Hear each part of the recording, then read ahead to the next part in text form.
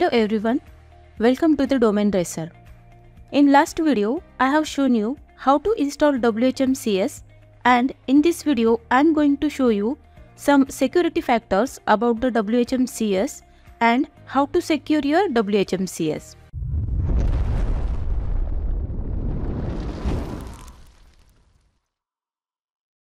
So, you can see these are the 7 steps to secure your whmcs. First is securing the writable directory.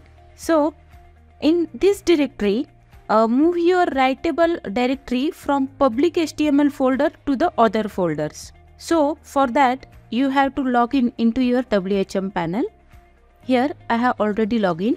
Come to the file section and file manager. After that, I have already created the new folder here, that is whmcs data. If you want to create a new folder, then come to the folder section and type here your folder name and keep it as a blank because I want to save this folder in a root directory and create new folder. Click on this. After creating a folder, come to the public_html. In that, we have to move this attachment, download and template C file into our new folder, that is whmcs data. So select this and just drag and drop here. So let's check our data is present here. So attachment, download and template series file come in whmcs data. When we move the file, then we have to provide the whmcs path. So just go to here. We have to move this attachment, download and template C file in our new folder, and we have to give the path. Here you can see the all steps are given, but I am showing you the shortest step. When we move the file, then we have to provide the whmcs path. So go to the public_html folder.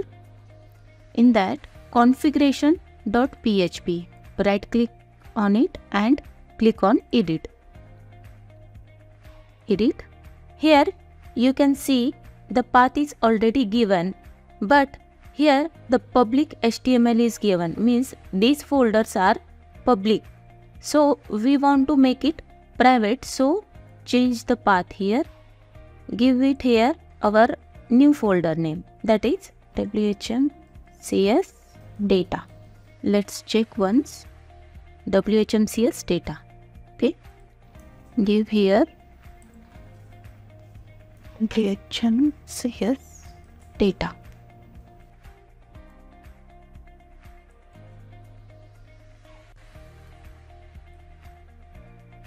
and click on save changes. So our changes are saved successfully. Our path is updated successfully. So we have complete first step, that is secure the writable directory, and that we have moved files from the public_html to the other folders. But the main reason is why we move from public_html folder, because this public_html folder is publicly accessible by anyone and we don't want to allow that, so that's why we moved from that folder to another folder. Now next is securing the configuration.php files. Securing the configuration.php file, that means changing the permission of the configuration.php, but before that we will move the cron directories. So after moving the cron directory, you can see here are some instructions are given. So according to the instructions, go to the C panel and in public_html folder, you can see this cron folder. So move this folder into our new folder, that is whmcs data. So just drag and drop here. Once check, here the cron folder is available. So click on cron's directory and in cron directory click on configuration.php. Edit it. Click on edit. Here you can see the path is given. Here you have to copy the path given from here.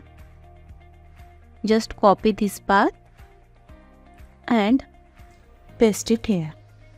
Here we have to change the path, that is in configuration.php. We have given the path here, right path, that is home dr testing and our folder name. Copy this path and paste it. And click on Save Changes. So our changes are saved successfully. Then next come to the second path, that is we have to save this path in configuration.php file. So copy this path and come to the configuration.php file and paste it here.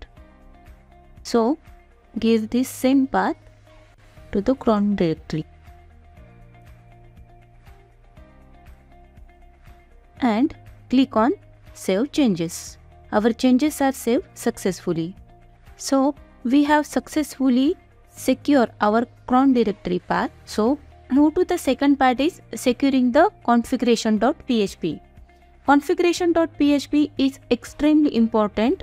That is, click on this link and in this instruction you can see the 400 permissions provide the system with read-only access. So go to the configuration.php folder. Here under public_html and configuration.php file is there. Here you can see the permission is 644. We have to do it 400. So click on it, edit, click on edit.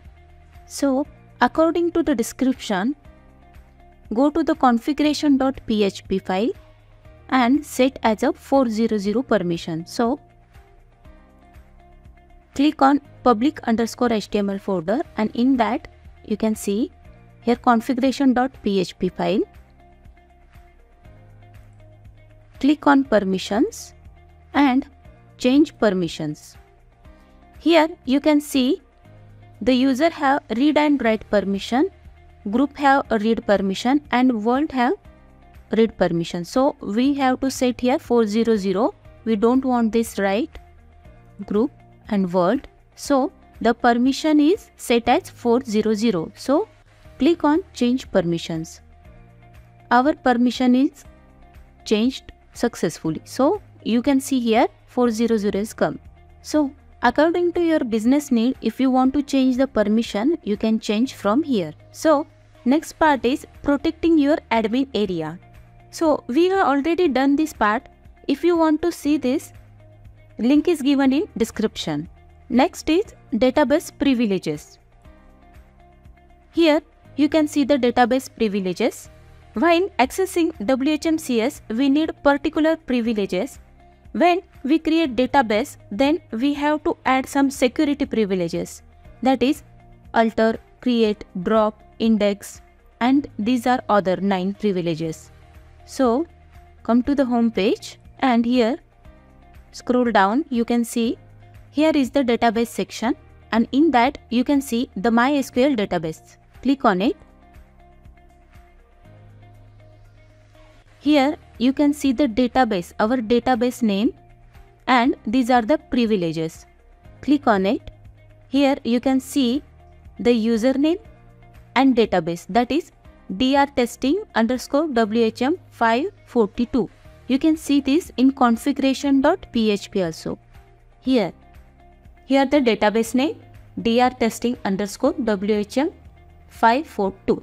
Here all privileges are alter, create, delete, event. We want only 9. So we don't want this execute, references, show view and make changes. Click on it.